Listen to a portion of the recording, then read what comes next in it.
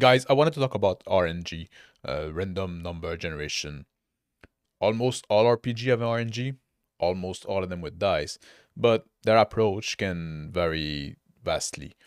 And I'm alright with them using dice because dice are my favorite way of randomly generating number. They are quick, they are easy, they're available, and they are fun to roll. And it really annoys me when a game tries to do its RNG with other method than dice for no good reason. There are reasons to use something else than dice. The usual alternative is cards, and some board game do backdraw.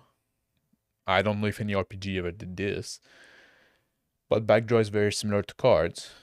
And I know of one game using runes, but I don't know much about that game other than that. So what would be a good reason to use cards instead of the dice? One example is that if you want to avoid repeat result, every dice roll is independent from every other dice roll. So if you have two or more people rolling a dice, you could have repeat results. Like you could have like some result that repeat. If you choose the card that you use and you give one to every player, you can make sure that each card is unique. This is an advantage in the Savage World initiative system. You're never gonna have like two people going in the same time.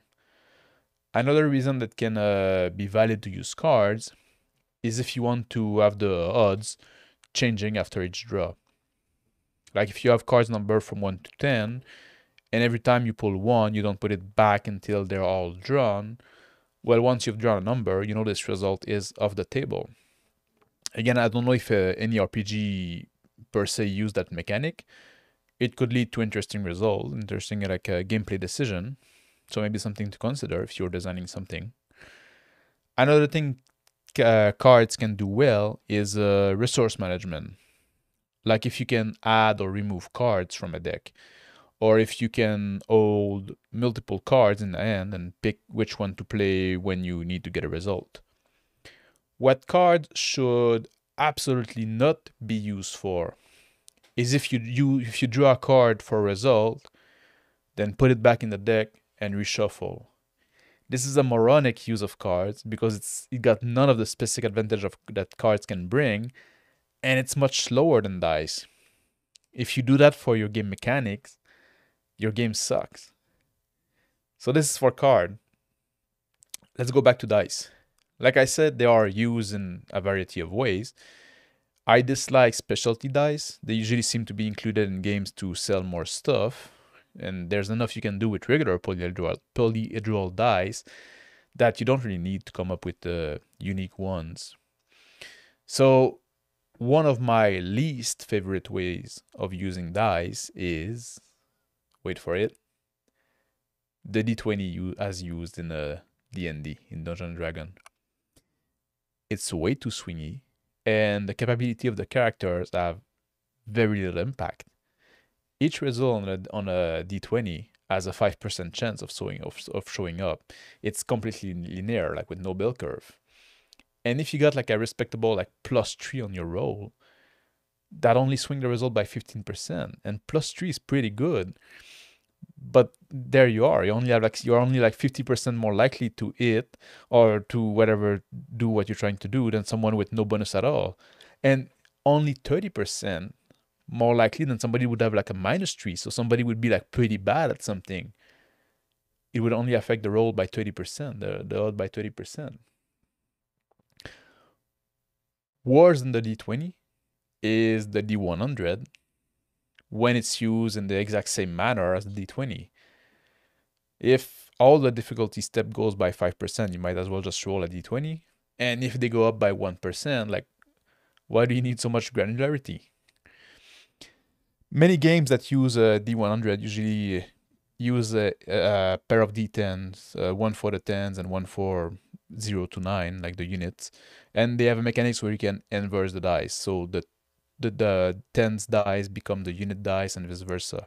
So if you roll like a 69, it become like a 96. And this might justify the D100, using a D100, but it's still not one of my favorite systems. And it's not about dice per se, it's the way it's used. I mentioned before that I like Pendragon, and this is also a D20 game, but where you have to roll under your skill. So the difference between having a low skill or a high skill does make a big difference instead of a small one like in traditional D&D. Modifius Conan also use D20, but it's used in a dice pool system where you try to get successes. So a more skilled character or a character in a better situation can do significantly better. And dice pool, for me, it's where it's at. Dice pool, like in the old West End game, old Star Wars West End, can be fun, where you just roll a bunch of d6 and you add them up together. But this can be slow, especially if people are bad at math. You know, just even just adding a bunch of number can slow down people, bug down people. But a system where you look for a target number is what I prefer. In Conan 2d20, you roll between 2 and 5 d20, depending on the circumstance. Your skills don't give you more dice, they change the target number.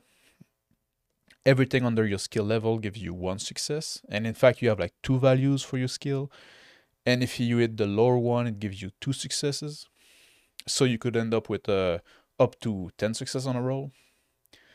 But this is a bit of an unusual way to use a dice pool. Usually you have a skill level that grants you a number of dice, and you're looking for a target number which is fixed or variable, and that is pretty much my favorite way of using dice, because I find the skill really does matter, and not only that, but also you feel the difference in your hand when you are about to make a roll. Like if you between rolling one dice because you suck at something, or rolling a bunch of dice because you're good at something. And then there's a bunch of intricacy that go beyond the scope of this video, like on the way to use dice pool, the way to modify them, and stuff like that. But the main takeaway you should get from this video is don't use something else than dice if you don't have a proper reason to do it. And the other one is the D20 system from D&D kind of suck. So that's about what I want to talk about today. Thank you for watching and take care.